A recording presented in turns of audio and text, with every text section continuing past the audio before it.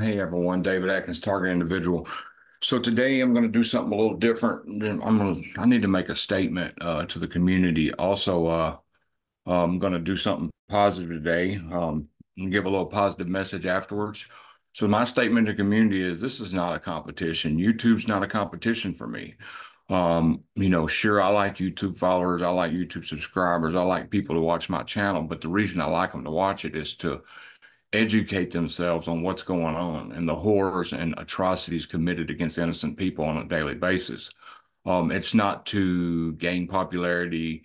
It's not to be a popular person in the TI community, or none of that. I'm a very humble person when it comes to that. I really don't care about that. My thing is getting this word out about the atrocities.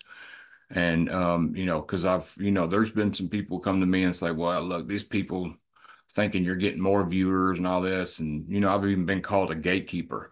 I hate to tell you, I'm not a gatekeeper. The way I get my videos out and beat the algorithm is I'm in like all these communities and on Facebook and Twitter and stuff. I'm a member of them. So I go and post my videos, take my time and post my videos like 60 different places when I'm done with them. And that way it beats the algorithm and they still get viewed. Other than that, my channel is basically shadow banned. And also interviews and stuff. If any, I'm not in no competition doing interviews. I'm not taking nobody's viewers. People saying you're taking people's viewers and they're getting mad. That's not the goal here. I support every TI channel, every real TI channel, and everybody trying to help TIs. I support them as a whole. I hope they do just as good as me, if not better. The more people that get the word out, the better. And anybody will tell you, most people I've interviewed, I suggest to them that they have a YouTube channel. So just letting y'all know, this is not a competition for me. This is serious. This is information war, um, that needs to be exposed by as many people as can expose it. So I'm not trying to take nobody's viewers and none of that. I could care less about that. All I'm trying to do is get the word out about atrocities and horrendous actions being committed against innocent civilians on a daily basis, lives being stolen, weapons being used on them, not supposedly non-lethal weapons, but they're very lethal. Burning people, shocking people, vibrating people, torturing people in their houses. This is what this is about, exposing this stuff being done to people. This ain't no competition. This is serious. This is too serious. And anybody who's in competition on YouTube is as a TI is doing the wrong thing. We should all be working together here. So anyway, I'm going to get into something different today. Like I said, I'm going to read a Bible verse. If y'all stay with me real quick, I got a message. And then I'm going to read one of them things I always read, one of them positive things. Well, I'll start that first, then I'll read the Bible verse and get into my message. And I'd appreciate if you would, you know, just listen to me with an open mind. Thanks.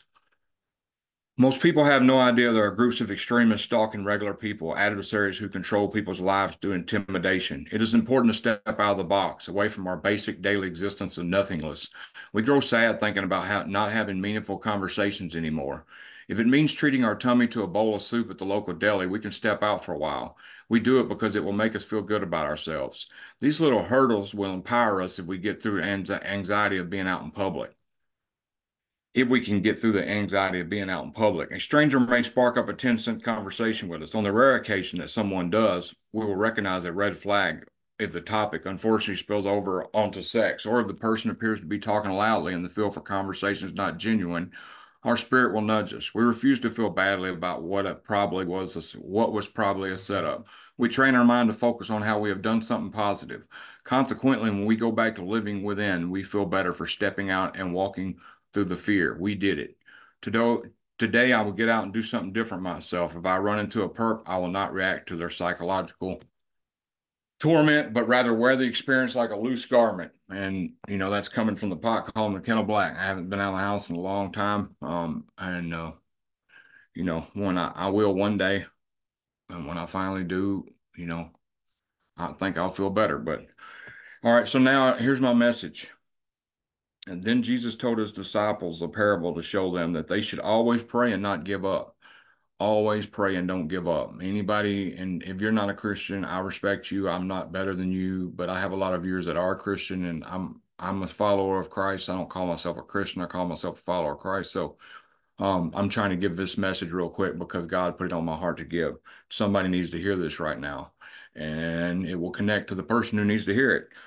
Then Jesus told the disciples, this is coming from Luke 18, a parable to show them that they should always pray and not give up. Jesus talked in parables. So this parable here he's given um, is going to show you an example of how good God's love is for us and how God just wants us sometimes not to give up.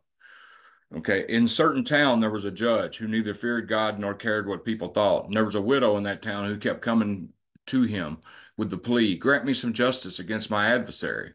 For some time the judge refused, but finally he said to himself, even though I don't fear God or care what people think, yet because this widow keeps bothering me, I will see that she gets justice so she won't eventually come and attack me.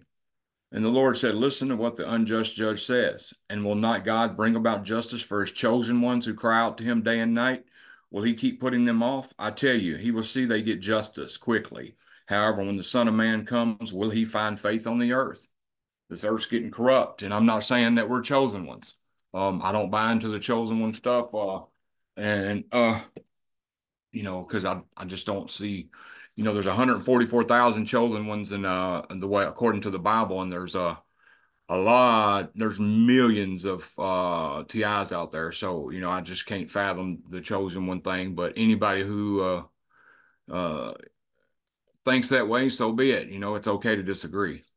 The thing I'm getting at is don't give up. If it's on your heart to pray. The other day we had a cat missing for several days. I'm talking about a week, and it was unlike her to be missing.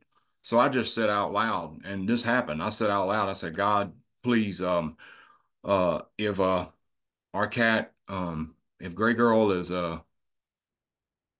dead or something, please let us know if she's okay. We hadn't seen her in 7 days, nowhere. Every time we feed her, she was nowhere.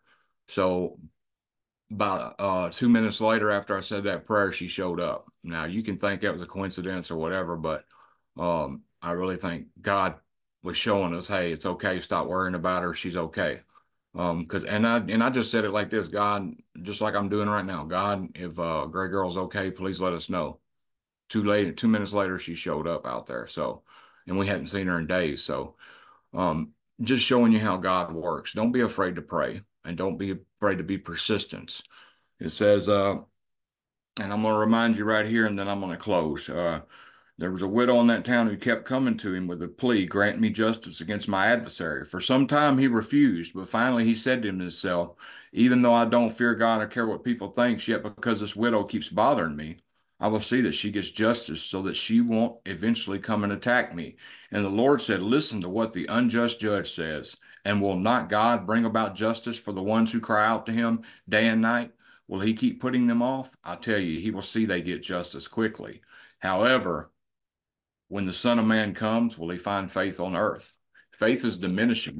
This is getting perilous times. But anyway, I just wanted to get on here since I had an interview cancel on me.